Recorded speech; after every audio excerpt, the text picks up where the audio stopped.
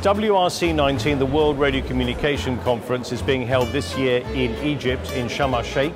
WRC 19 is an event that brings together around 3,000 delegates from all over the world. Mario Maniewicz is the director of the Radio Communication Bureau at ITU. He's agreed to jump on a security buggy with me and ride around the venue, giving us an insight into this conference from his perspective. This is the largest event of the ITU in general. And of course, it's the most important one for the ITUR, the radio communication community. This is an international treaty that binds all the countries of the world.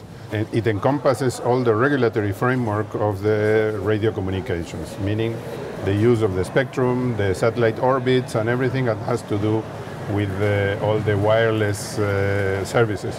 Who's here? Who comes down to this conference? Who's making the decisions here? So we have 160 countries that are attending here, but we have also representatives from the industry, meaning the operators, the manufacturers, also scientific organizations, international organizations that are interested, as well as research organizations and the academia.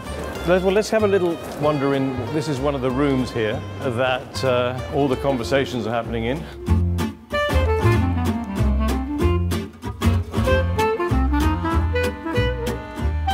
So this room is the biggest one of the center. It's called the Capital Room. Right.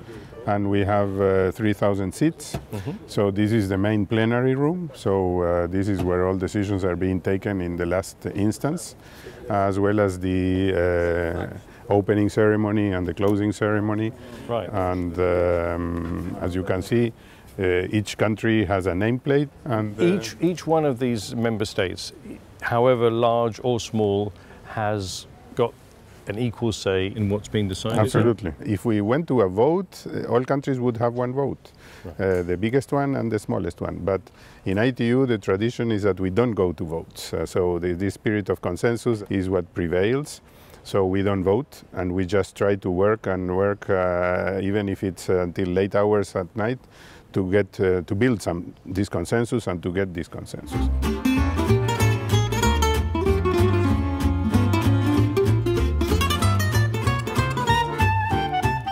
Do they always go home happy? No, that's part of the spirit of compromise. Right. That means that nobody gets everything he wants, but it's very difficult that you get nothing of what you want. So everybody gets something, and we say that normally the solutions that we arrive at the end for the tricky topics are those that make everybody equally unhappy or equally happy.